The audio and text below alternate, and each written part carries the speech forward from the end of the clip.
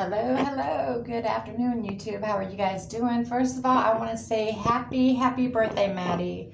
I love you, sweetheart. God bless you. You turned 10 years old today. Jeremiah, you're an awesome big brother to Mattie. Keep on doing the good work. And Mama Ebony, you are doing a wonderful job raising your kids. You got amazing children. They're so sweet and so loving. So, God bless you, Mattie. I am giving a challenge to everybody watching this video to wish Mattie a happy birthday today and tell her how beautiful that she is. Okay, so we're doing day 4 of the Bible War Room Journal Strategy. So we kind of did, yesterday I explained about the keychains and everything, and I wanted to practice the 3 P's all day. It's pray, pause, and proceed. Invite Jesus to join me in all things, even stuff like laundry, carpool, hair salon, and exercise. Always remember, if you have to put a little sticky note on your card, on your school notebook, on your cell phone, and write the 3 P's and put underneath it, kind of like write P, period, P, period, P. Pray, pause, and proceed. Just continue to do this. So that's going to be our thing for today. I'm going to go over, I didn't get to do my video last night. I was exhausted. I didn't feel good, you guys. I'm not feeling too well today. So if you guys can kind of please pray for me. My blood pressure has just been just a little bit low, but the good Lord has me all the time. God is good all the time, and all the time God is good. And we are blessed and highly favored even on our worst days. I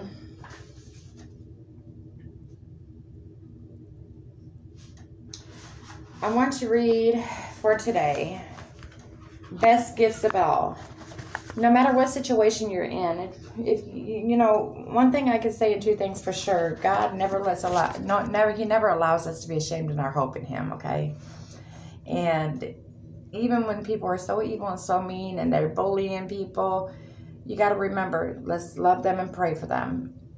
Once again, I put in every video, hurt people have hurt people. So we got to pray for them, whatever they're going through, that God will help them through it. It's called Best Gifts of All.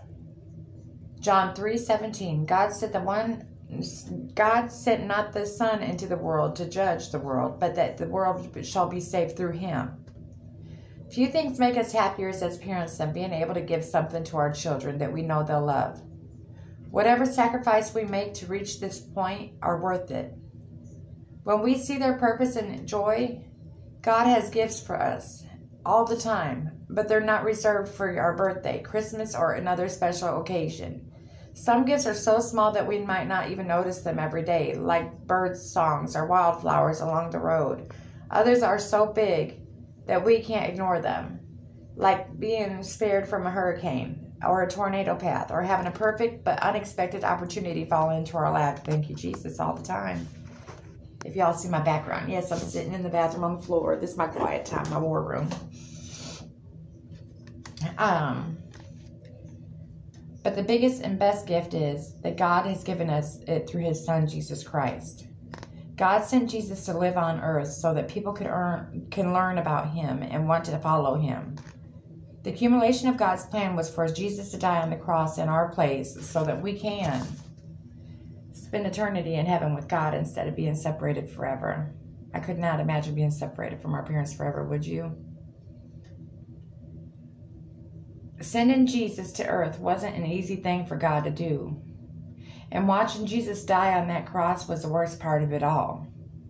We cannot even imagine going through that as a parent. But God did. He did it because of what it would mean in the long run, righteous sons and daughters for eternity. Righteous sons and daughters for eternity, you guys. The joy that we would have at being invited to live forever in heaven mirrored God's pleasure at giving it to us and made everything worthwhile. We know how much it warms our hearts to hear sincere thank you from our children. when we give them special gifts, or just even, and I say this because everybody always thinks that a gift is materialistic. And I stop that right there before I go any further. Parents' gifts do not have to be materialistic, you guys. Parents' gifts can be a simple hug, a simple I love you, a simple spending time with your child, going treasure hunting in the woods with them, picking up acorns, doing things, and just remember the most important things and the most special things in life. Because some things can occur in life to where you can lose that opportunity, and those are unreplaceable memories. My word, every time I go to do a devotion. Just one moment. I apologize, honey. Sorry about that. Anyways,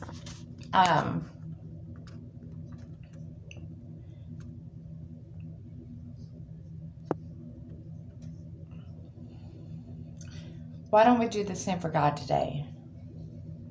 Our dear Heavenly Father,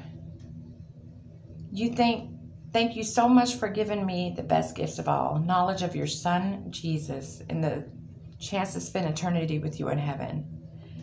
Help me to never take it for granted. In Jesus' name, amen. Amen and amen. So, I wanted to read a few cool things to you guys. And I have another Bible challenge. Yes, I do.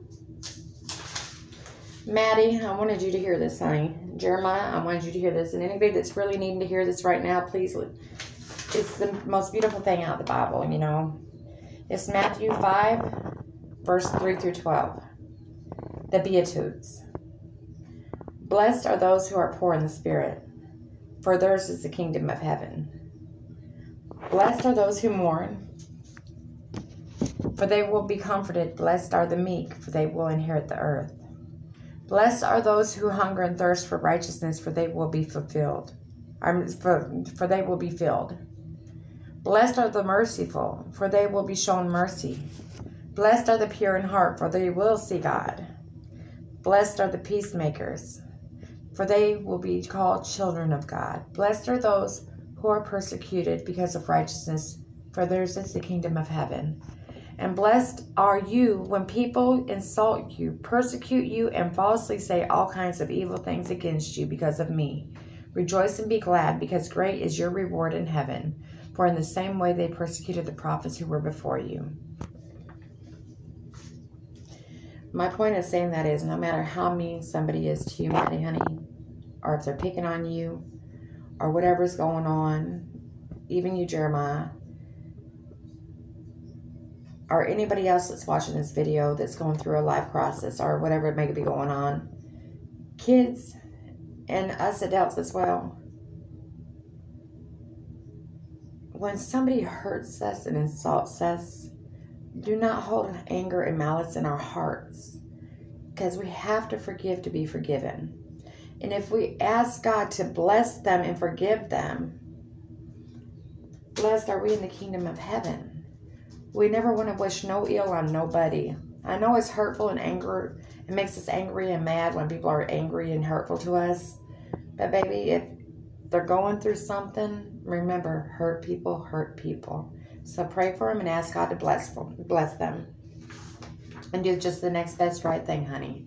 And always remember, God does not make no mistakes. So there is nothing wrong with you at all. And don't ever wish you were like anybody else, because God made you uniquely the way He wanted to make you.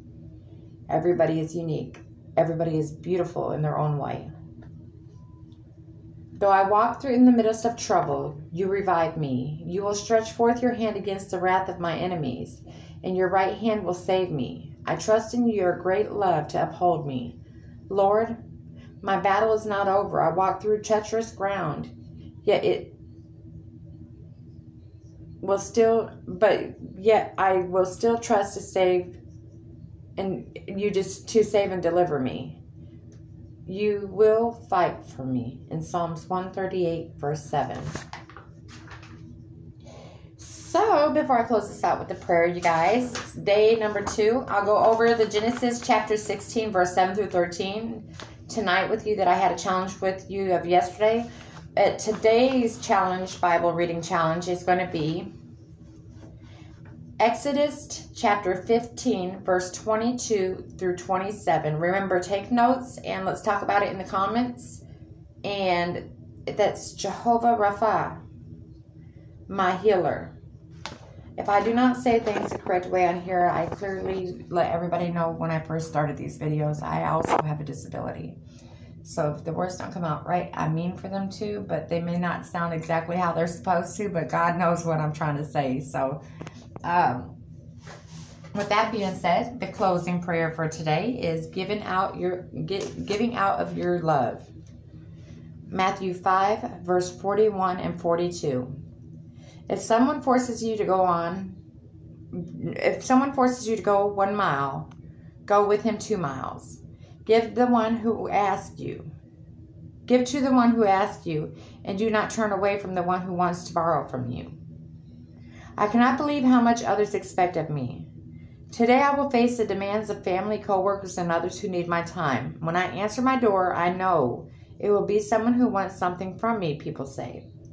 Save me from my first reaction, which is to shut down or shut that door. Allow me to go above and beyond what people are asking me of. You will give me the strength and ability to do so. I need not to worry about my own shortcomings, because today I will come to you and ask to borrow the patience, kindness, and love I need to go the extra mile. And I love that little prayer, because there is times, when you know that you're the kindest person in the world, but then it's like, golly. But never stop doing good is the point of that whole little thing right there. No matter what, never stop doing good. One sour apple can ruin a whole bushel that really needed help. Meaning, somebody that may have took advantage of you or took the wrong way of you can damage you from helping somebody that truly needed a listening ear, an opening heart. Maybe they had no food whatsoever. They were starving. They were begging for help for something to eat. And they knew that they can come to you or you knew the right resources to send them to. And then they went and did something stupid, got either killed or put in jail. It's just simple stuff like that. God wants us to love each other. So let's do the next best thing. My next challenge is today, let's do something out of love for somebody today. I love you guys and God bless. Oh yeah, I can't end this video yet. If you could please like, share, and subscribe to this video, I would be very, very, very excited. If you can subscribe to Rick and Rad, that would be awesome. I'm going to be opening an Instagram and a Facebook as well. And I will start making Facebook videos as well. So, God bless you guys.